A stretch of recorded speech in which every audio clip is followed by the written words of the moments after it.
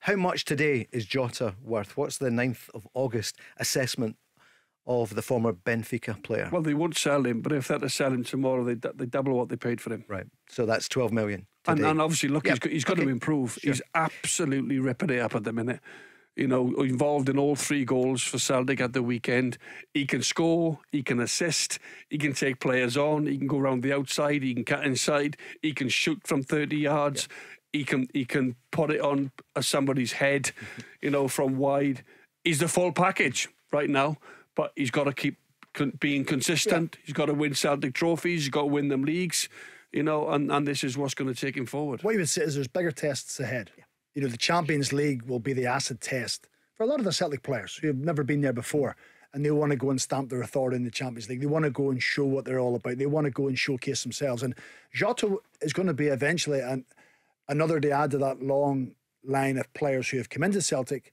Celtic have improved them, their value's increased, and they'll get a huge profit at the other end. When you think of Victor Wanyama and Virgil van Dijk and Edward and Dembele, Christopher Ayer, for example, as well. I know he's a defender, but just that's the model. You bring them in. Jeremy Frimpong. Yeah, at the back. Yeah, incredible piece of business. We have to be careful, Paul, how we word things, because through the week it appeared on a couple of newspapers that I actually said Matt O'Reilly was worth 50 million, which I didn't. I didn't say. No, you didn't. All I said was if Maddison goes for 50 million, he's not, and O'Reilly came in for 1.5. He is not 50 times the player O'Reilly is. And you asked myself and Craig Moore, and I'm putting this out there, and we both said Matt O'Reilly is worth 20 million plus if you had to really maximise what you can get for him in terms of what he's shown already. So when people put in newspapers, John Hartson has put Maddison 50 million, O'Reilly, it's cobblers.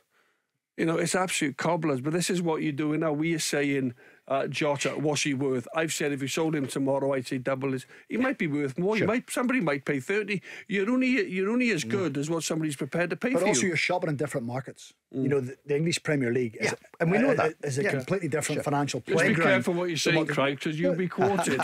No, but at least they're quoting you. But you know, the English Premier League's at a completely different level to where the Scottish Premiership is at. But that just shows the work that Ange Postecoglou and the staff have done, that they can go and get Matt O'Reilly for 1.5 million, and his value, like Jota will and like Cameron Carter-Vickers will, if they can, you know, go and showcase themselves in the Champions League, that's where their value will really go on an upward trajectory, when they can do it against the top teams and they can score goals and Van they can Dijk's affect a games. perfect example for that. Van Dijk went to Southampton from Celtic.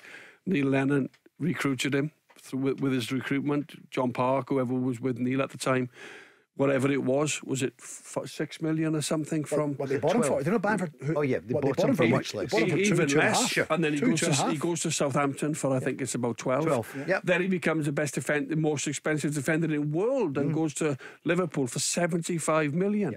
So what people are trying to say was, will a player ever skip the Premier League and go for 75 million direct? Do you know why, John? Because see, like the Liverpools and Man Uniteds and Chelsea's and Arsenal's, the ones with the big money, nowadays they want the complete player. They would rather spend the £75 million and get it right, rather than spend 30 and they're not too sure. You know, that's the way it's going to go. I mean, look at the boy Cucurella, 63 million. And he went for 16 or 15 last summer. So they've now looked at him and thought, no, he's the player we want. Do we have to pay that? We'll pay it. They would rather go and get it right than maybe take a risk. It's gone mad, hasn't it? It's an incredibly inflated market, isn't it? It's